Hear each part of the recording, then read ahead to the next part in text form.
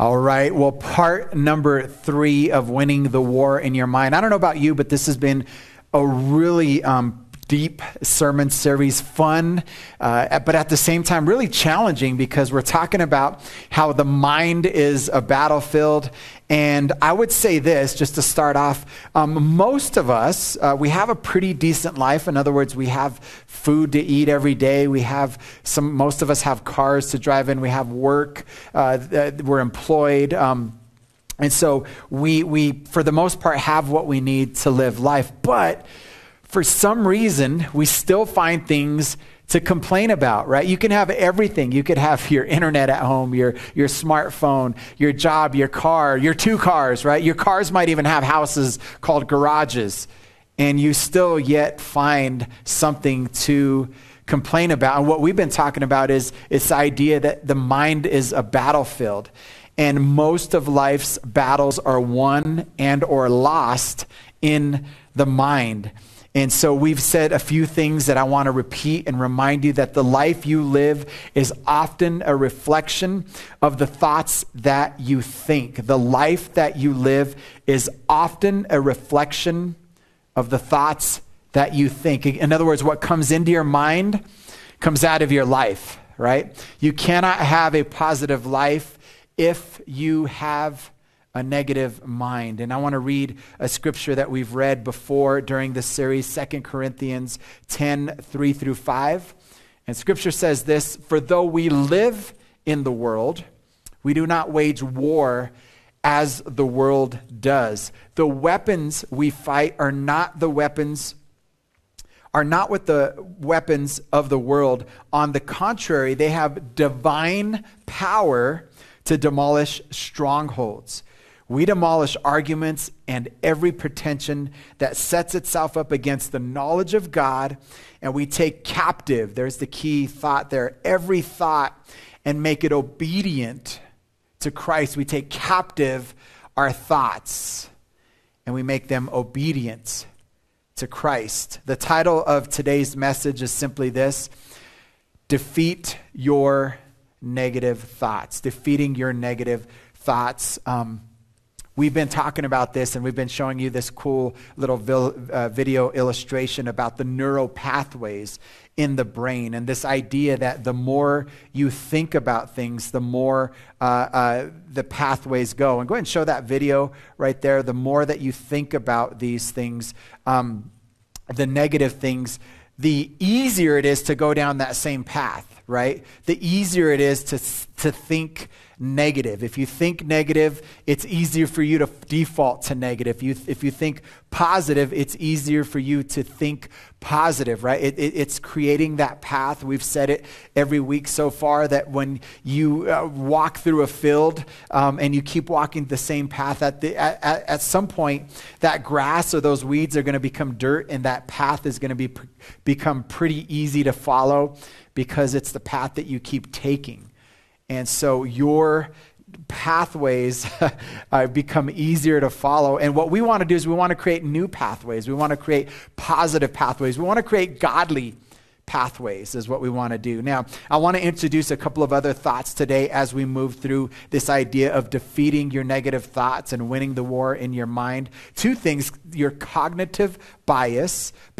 We're going to talk about cognitive biases and mental filters. Now, let's talk about cognitive biases first. The definition of a cognitive bias is this: mistake in reasoning based on personal experiences or preferences. Now, we all know what a bias is, right? A bias is like if your son tried out for American Idol and somebody else that sang really, really, really good tried out next to him, and your son isn't so great, but your bias is, I think he's the better singer, right? No, that's just your bias because he's your son, right? Now, a cognitive bias, again, the definition is there: to make a mistake in reasoning based on your personal experiences or your preferences, right? So in other words, for some of you, if you grew up around abusive men, then you may have a hard time trusting men, right? You might think that all men are bad, right? If you grew up and your parents said, oh, rich people are snobs and rich people are bad people, you may feel guilty if you start to succeed or you start to have some success in life and make some money, or you might feel indifferent towards those who do have money because your parents always told you that, and you have this cognitive bias, in other words. So your cognitive bias, we're talking about that. And then the filters that you have shape how you see life, and filters in our day and age are all so popular because we all use them on our camera. Sometimes your Facebook profile does not look like you, just to put it out there. You filter. And the other day I didn't realize that Zoom had a filter, and I was doing a Zoom call, some training, and I said, oh, I could smooth out my face a little bit with this filter, and I was like, better, fake. All right, go back to better, right? Because you could really filter yourself out, and some of us just go way too far. But we all know what a filter is. We were taking pictures for Christmas. We were taking our own photo shoot because we were in quarantine, right, for last year, 2020.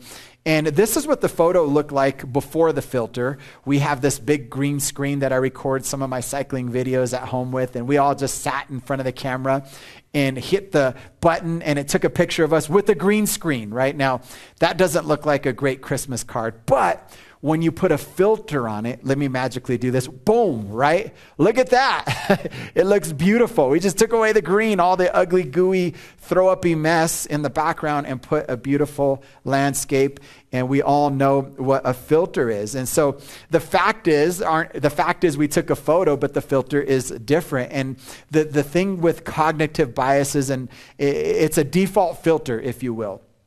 It's a pre-wire way to interpret something that you have some kind of experience with, okay? And so it's why two people can respond differently to the same situation. So for example, the facts are the same, but the filter is different. So we could say, if somebody gave you constructive feedback, somebody came in and said, hey, I like what you did here.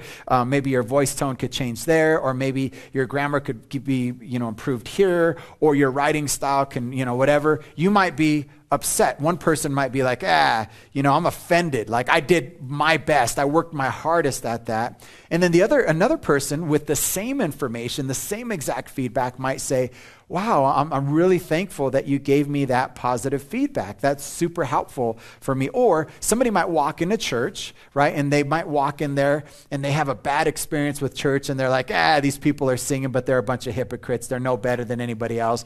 And then the same person could walk into the same church, the same experience with the same worship song and the same pastor, the same bald guy, right?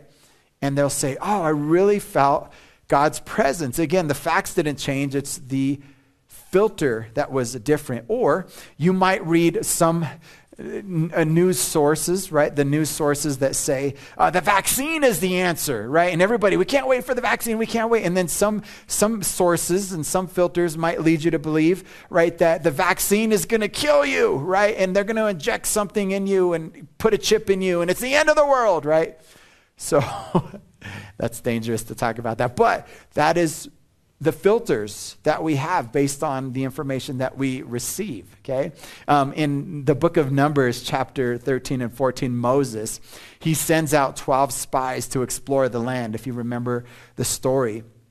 And what happens is that 10 out of the 12 that came, 10 of them were like, no way, this is not what is, we're not going to do this. That land is full of giants. We're like grasshoppers. We're going to get defeated. They're going to kill us. But 2 of them, they were saying, it's great. It's beautiful. Let's go take the land. We can do it, right? So it was like 2 out of the 10. The situation was the same. All 12 saw the same scenery, the same land, the same place that Moses sent them to, but 2 of them had a different response. 10 of them had a negative response, and that is what happened. Now again, the facts aren't different. It's the filter. It's not just the filter too. And let's keep moving. Let's build on this. Let's build on this. It's not just the filter. It's also the way you frame something. So the situation that could be the same, but how you frame it determines how you see it, okay? So let's identify and there's this tool that people that help others with mental distress and different types of trauma that they use, and it's just called the reframing tool. And let's put a definition on reframing. It's this: it's creating a different way of looking at a situation or relationship by changing its meaning, right? So the situation's the same, the people around you are the same, the environment is the same, but you're creating a different way of looking at the situation or relationship by changing its meaning. So your day could look like this. I have a photo of a day here. Your day may look like this. Like there's a rainbow, right? There is some clouds. There's the landscape there. And let's say that you had a challenging day, right? You had a challenging day ahead of you, and your day consisted of a lot of meetings, or you had to meet with somebody that you didn't get along with, or it was just, you knew it was going to be a hard day. You knew it was a high traffic day when you came, and you might think to yourself, and this is the frame, this first frame, you might put it in a dark cloud, and you might say this: oh, today's going to be horrible. I'm not looking forward to driving through traffic. It's supposed to snow, right? And I have to have a meeting with the person that I really don't like. It's just horrible. It's horrible. And then I'm not going to get home till late, and I'm going to miss my favorite show. Or, okay, that's one way to frame it. Or you could frame it like this. You could say, you know what? Today's going to be a great day. I know traffic is going to be heavy, but I'm going to put on my favorite sermon, my favorite podcast, and really just soak in some time with God, right? I'm going to try to mend the relationship with the person that I'm been having a difficult time with, and I'm going to enjoy the rest of it. It's not going to be easy, but I'm going to make the best of it, right? You see the difference? You could frame it up here back in the negative, in that cloud, right? You could say things are going to be bad, things are going to be bad. Or you could go back over and frame it into, I feel like there's a rainbow going to happen today, right? It's all on how you frame it. It's all on what you do with it, how you see it. You can't control, again, what happens to you, but you can control how you frame it. You can control how you frame it. If you've ever met, if those of you who have a grandparent that's just extremely positive, right? The world is falling apart. And your grandma is saying, God's in control, right? And you're like, yeah, but this is not going to work. And God's in control. Yeah, but my marriage is falling apart. God's in control. Yeah, but I just lost my job. And they're like, it's okay, son. God is in control. He's going to take. And there's no way of talking them out, because their neural pathways are so strong towards believing that God is in control, reframing the bad situation into a positive situation, that there's nothing you can do to change their mind that God is in control. Can I get an amen for that, right? That God is in control. And it's how we frame it. Because, again, you can't control what happens, but you can control how you frame it. If you've ever wanted something in life, something bad, really like the job and the marriage and the family, but you experience the opposite, what do we do with that? What do we do with it? You worked hard. You earned the degree, but you didn't get the job that you were overqualified for. What do you do with that, right? You dreamed to have a great marriage.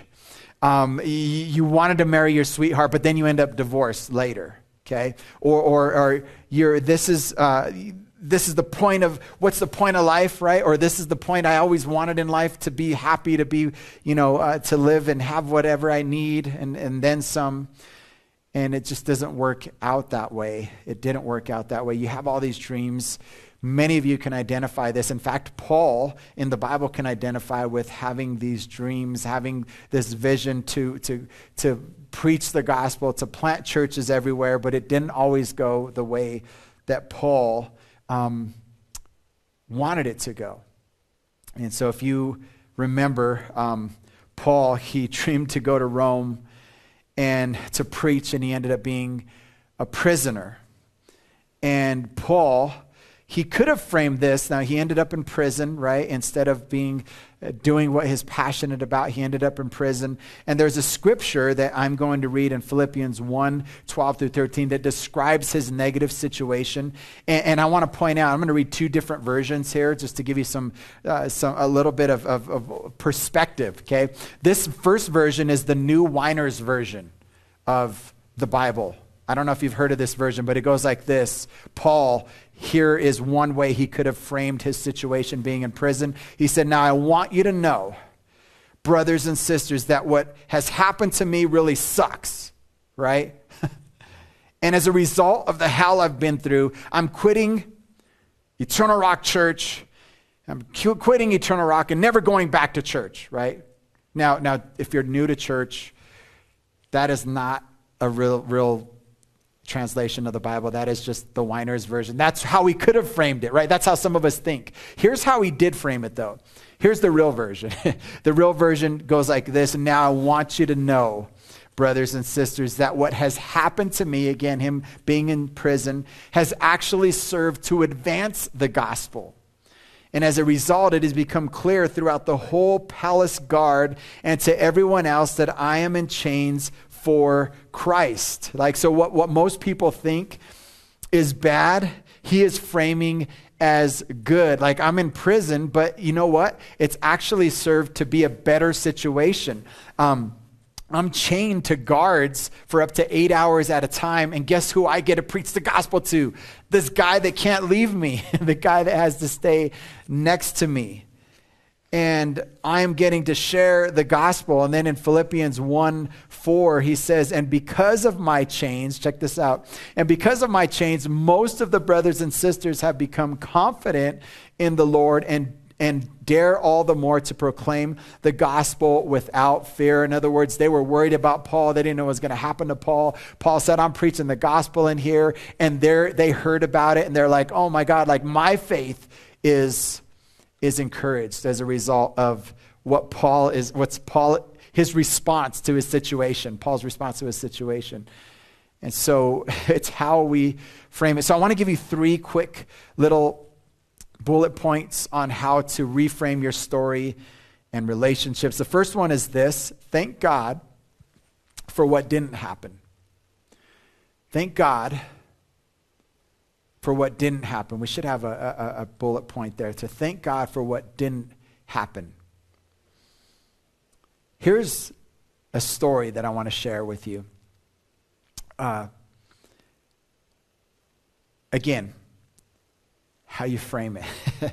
Thank God for what didn't happen. There was a girl who told her parents, she went away to college and she came home to visit. She told her parents, hey, I got some just crazy news. I need to sit down and talk to you. I met a guy at a bar one night, I was stressed out from homework, and we drank and we went home together, and I ended up getting pregnant, and I didn't realize that he was on probation, and it's going to be another year before he can do anything. And he said he would start looking for a job after he got out of probation and went through rehab. And he said he would consider marrying me, but we can't afford anything right now, so we're just going to move in together. And she let her parents just kind of wide-eyed. And she goes, actually, none of that's true. I got a D, though, in chemistry, and just think, Mom and Dad, it could have been a lot worse, right? It could have been a lot worse. So, ha, ha, ha, ha. Play the laugh track right there. Okay, no, it could have been a lot. She was, thank God for what didn't happen. In other words, maybe you missed your goals at work and you didn't get the bonus, but you still have a job. Thank God that you still have a job. Maybe you got in a car wreck, a fender bender. It was with an expensive car, the other car, but at least, right? At least nobody was hurt. In other words, it's thank God for what didn't happen. Thank God for the bigger picture of what is positive in the situation. Okay, so thank God for what didn't happen. So we need to think about that, how we react to the situation. Second thing is this: practice pre-framing. Practice pre-framing. Again, our thoughts or frames shape what we experience. The thoughts Our thoughts, the way we frame things will shape what we experience. If we say it's going to be hard, if I want to do another Spartan race this summer and like, oh my God, like 8 miles, 13 miles, right? No, I could say, you know what? It's going to be hard. Or I could say it's going to be fun. I'm going to love the challenge. And at the end of the day, I'm going to be better for it. And I know it's not going to be easy, but I'm up for it, right? It's pre-framing. You could say, I can't stand going to visit so-and-so's house, right? Or so-and-so, or going to whatever event, a birthday party or a wedding or whatever. You're like, I hate weddings. We just sit around and watch people. Like, no. Or you could say, you know what? I want to see the family. If anything, we get to see the family, right? If anything, we get to spend time with the family. There's different ways to pre-frame what you are going to encounter. One of the things that I've learned over the years is to pre-frame knowing that when the pressure comes, I can still push through and I could figure out a way to find a solution. And it's always, those of you who know me, like you know that even when we went through this pandemic, let's figure out a way to be online. Let's figure out a way to keep moving church. Let's figure out a way to do it. Like I'm the figure out boy, right? That may be my superhero strength. I don't know.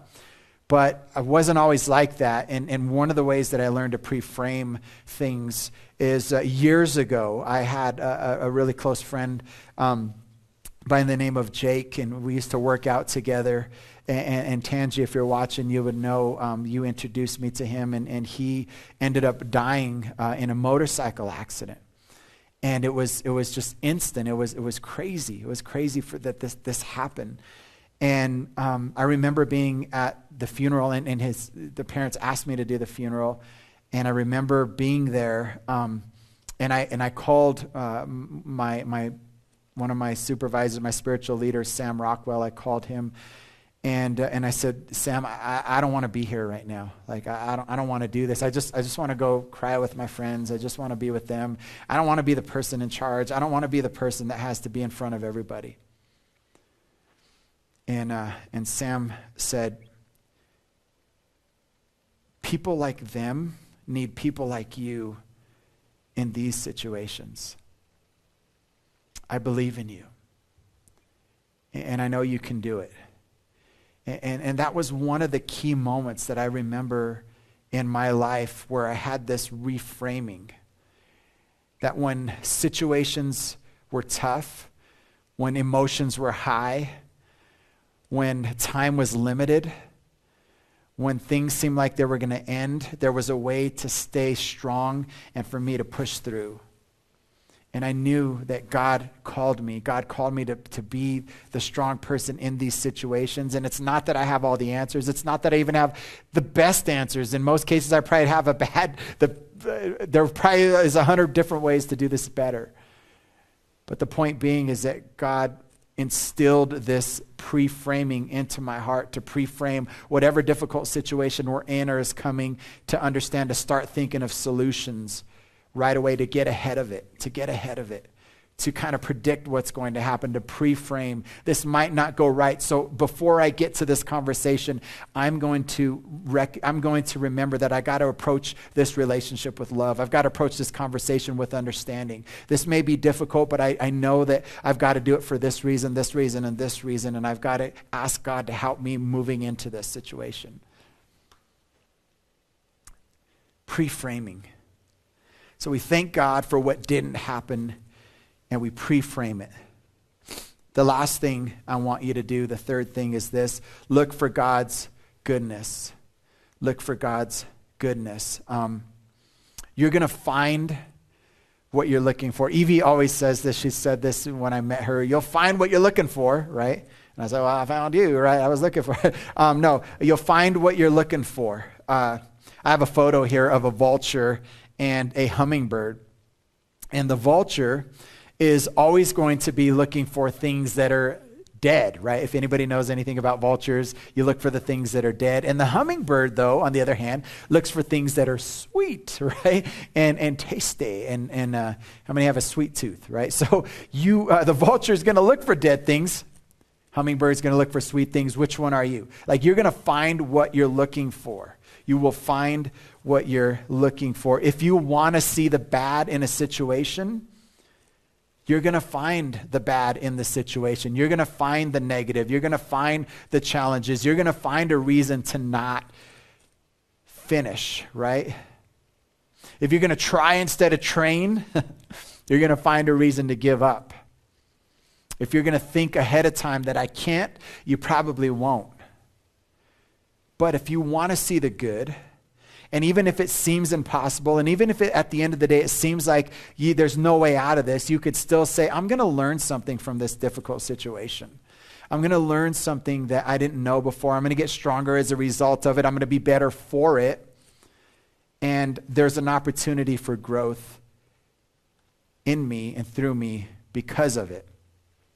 It's all in how you see it. You want to see bad, you're gonna find bad. If you want to see good, you're gonna find good. So look for God's goodness in everything. One of the people that I look up to, and I always think about this when this person prays, is Pastor Betho, my good friend Betho, one of my closest friends. And he, when you hear him pray, he says a prayer. He prays beautifully, by the way. And again, it's just from the heart, and that's what God wants. But he always says this. He says, God, we thank you for the good and the bad. He says that all the time. And it's almost a pre-framing of what could or couldn't happen or what may or may not happen. It's setting himself up to deal with whatever's going to happen. God, thank you for the good things, because we know there are good things that are going to happen to your children for those who love you, right? And thank you for the bad things, because we know that we live in a broken world and bad things might happen. And I thank you because we could learn something, we'll grow from it, we'll cry through it, we'll be better for it, we'll be stronger as a result of it. I love that. So this idea that God wants us to cognitively reframe, a cognitive reframing, to lead us in the direction of the most positive outcome. You know, we could have easily said, and I heard so many people over the last year say, man, 2020 was horrible. 2020 was was bad. We didn't do anything. The church, nobody wants to come to church, and blah, blah, blah. Nobody wants to, and all of these things that I heard. And yeah, there were of course there were challenges, but we have to reframe it. You know, I didn't want to get laid off. I was like, what is going on? It was scary. I didn't want the church to close. We had to close it. Everything that I loved to do just shut down overnight. But in that process, we had more time with my family, right? We had time to learn more. We had time to figure out how to do church online. We had time to look at these switchers and watch. I'll say, do a couple of different angles real quick, like the big picture, the close picture, the side picture over here, right? Are you showing me? I don't know. I can't tell. Okay, right? Like we figured it out. We figured out how to do an amazing stream and to be able to do this at a high level, to continue to honor God, to get the word of God out. We learned all of that. We got a chance to do some things together, to go on hikes and to spend more time on weekends than we ever spent before, and memories that we'll cherish forever. We got to do our own photo shoot, right? It was amazing.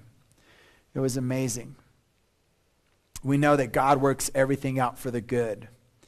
And we're going to reject unhealthy default frames that say that we're a loser, that we're never going to win, that we're never going to be smart, that we're never going to push through, we're never going to advance. And we're going to reframe the circumstance of not in a passive receiving circumstance, but an active, right? Actively interpreting that God, you're in control. You're going to work things out. You're going to do this for your good, to glorify your name. And we're not going to we're not interpreting God through the circumstance. Listen to me. We're not interpreting God through the circumstance. We're interpreting my circumstances through God, the goodness of God. We're not interpreting, God, what are you doing in this circumstance? What's going on with you, God, in this circumstance? No, we're taking this circumstance and we're interpreting that this circumstance, God is in control in the middle of it, and I believe in him, and he's going to see me through.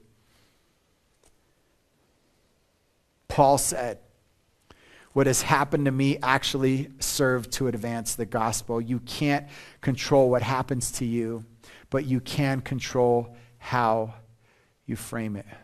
Church, let's pray. Lord, we come before you, Father, and we're so thankful, Lord, that we get a chance, Lord, to spend an hour each Sunday together, loving you, serving you, learning about you, growing in you, and experiencing you, Father. And so I pray, Lord, that you would renew our minds, Father, as Scripture says. And Lord, for those that are here, and if you may be listening to this and you don't have a relationship with God, you've never prayed to God before, or you don't feel good enough, but you know you need something more. God sent Jesus, the Savior of the world, the perfect sacrifice for the sins of the world, to come be born of the Virgin Mary, to live a perfect life, and to ultimately die for the sins of the world, so that you, me, we all can be right with God and have our sins forgiven. And if you've never accepted Christ into your heart, I want to invite you to do that now, just saying this simple prayer: Dear Lord, I recognize that I'm a sinner. I need you to be my Savior. Come into my heart. Save me. Make me brand new. My heart is no longer mine, but yours. In Jesus' name, amen. Eternal Rock, can we give God a clap offering now? Let's go ahead and sing one last song as we finish service today.